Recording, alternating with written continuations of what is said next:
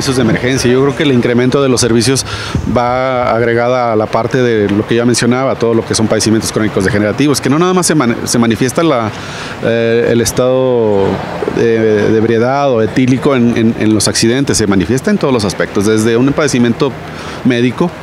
porque obviamente un paciente que toma algún medicamento o algún otro tipo de tratamiento, pues se ingesta de bebidas embriagantes o de otro tipo de sustancias prohibidas, pues obviamente viene a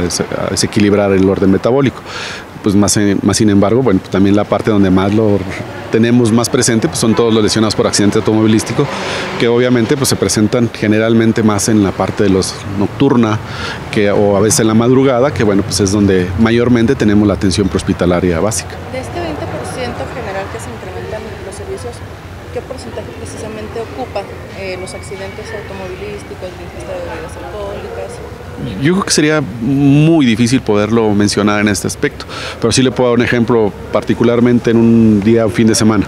un sábado en la noche, de los 20, 30 servicios que atendemos, básicamente será 5, 10, algunas ocasiones, dependiendo los días, que es donde mayormente se presenta el incremento o las lesiones por este tipo de circunstancias, que van englobadas en dos aspectos importantes, que es el ingesta de bebidas embriagantes, no respetar los señalamientos de tránsito y sobre todo el exceso de velocidad, que en algunos momentos también influye. Y recordar algo importante, en un accidente automovilístico no nada más es una persona la que va dentro del vehículo, generalmente va acompañada de más de 2 personas y que bueno, pues a veces